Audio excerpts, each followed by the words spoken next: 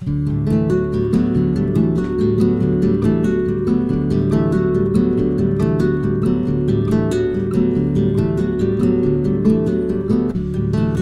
walking the boardwalk down in the beaches, a quick stop on the way to pick up the cat's ashes. It's early March, but it's 16 degrees and sunny, and I'm taking it as an expression of the cat's generosity. Because this is obviously a pretty fucked up errand, but the sun is helping me make this day repairing.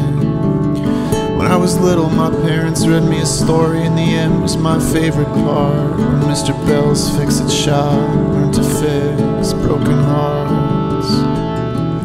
My heart's been broken so many times I can't remember. A lot of times I needed a Mr. Bell, but there just wasn't one there. As I get older, I try harder and harder to find Mr. Bells in the sun and the wind and the rain and the birds in the sky. So I'm grateful to be able to walk outside today. I parked the car and I'm walking further and further and further away. I should probably head back, but it's just so nice to see all these people and their dogs and the seagulls feeling good beside the sea. But I passed a man a few minutes ago who looked like he was crying. He was walking with a border collie wiping his eyes, and I think he was trying to manage the pain of whatever was going on. Maybe that dog was sick, or his wife was leaving, or he lost his son. That's life, it's pain and beauty all wrapped up together. Nothing really getting worse, nothing really getting better. Just cycles and circles and dialectics repeating. Yeah, I just used the word dialectics and mischaracterized its meaning.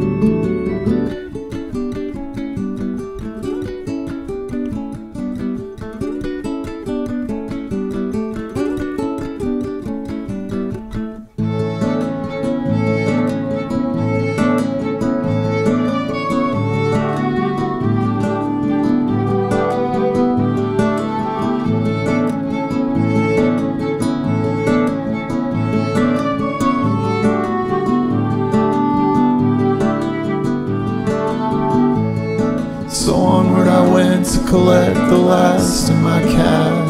For a moment I pulled over to check my position on the map, when a lady in her late 60s in a pink jacket walked past the car, and then looked back, and with her cane she sort of waved me over.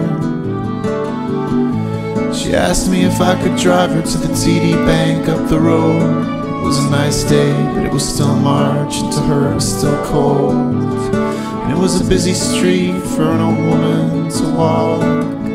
Apparently she's done this route recently and had a fall. So of course I drove her to the bank and offered to wait and drive her back. She was thankful and kind and told me about her son who was at home taking a nap, because he worked an overnight shift stocking shelves at Costco. So I helped her into the car and she talked to me while I drove. Later that afternoon I realized that lady was the cat. She was sweet and funny and kind and trusting. She let me take care of her in the way that I could, just like that little ways did. And I was so grateful that through this strange encounter I was able to be with him.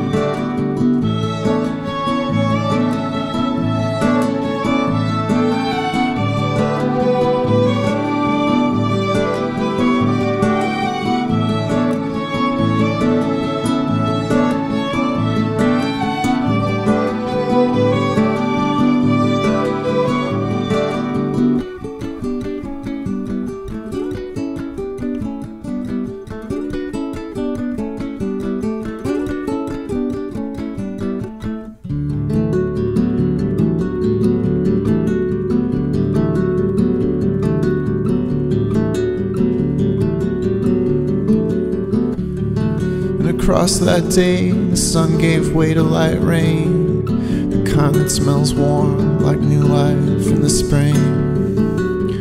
I lit a candle and I sat on my front step, and I smoked a cigar and said thank you to my sweet friend. And I've been staying close with the other cat. We're watching Curb Your Enthusiasm and he's resting in my lap. It's just the two of us now, but we're doing okay, spending a lot of time and taking it day to day to day. We'll watch over the ashes of our beloved friend, and like Mr. Bell, each other's hearts we will learn to mend.